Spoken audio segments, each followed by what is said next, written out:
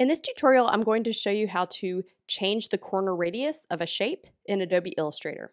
So I have a blank Illustrator file open, and I'm going to draw a square using the shape tool and fill it with the color black.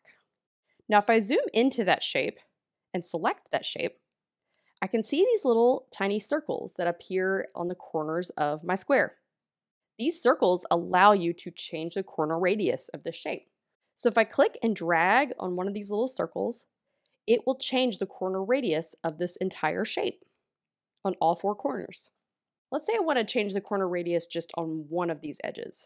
Using my arrow, I can double click on that little circle and I will get a box that pops up with rectangle properties. On the bottom of the rectangle properties panel, there are four little boxes where you can input a specific corner radius for these four corners. So let's say I just wanted to change one of these corners. I want to deselect the little link icon, and then I'm going to use these little arrows to just go up and increase the corner radius of one of these edges. And you can see it's happening on the shape to the left. So let's move to the right and let's try a different shape. So going back to the shape tool, I'm going to use the polygon tool and draw a hexagon. I'm going to use the white arrow and select this shape. And same thing, you can see at each little corner you get those little circles that appear again. If you click and hold and drag on those little circles, it will change the corner radius of all the edges of the shape.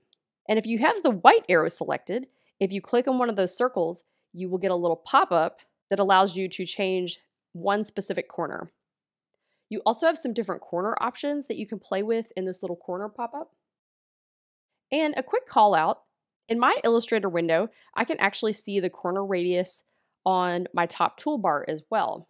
And if you don't see that, you can go up to Window, Workspace, and play with some of these workspaces and see which one has the corner radius at the top. I'm using the Printing and Proofing workspace. If I have my shape selected, I can also change the corner radius up top if I select that edge. So that's how you change the corner radius of a shape using Adobe Illustrator. If you like this video, hit the thumbs up and subscribe to Crye Studio for more Illustrator and graphic design tutorials.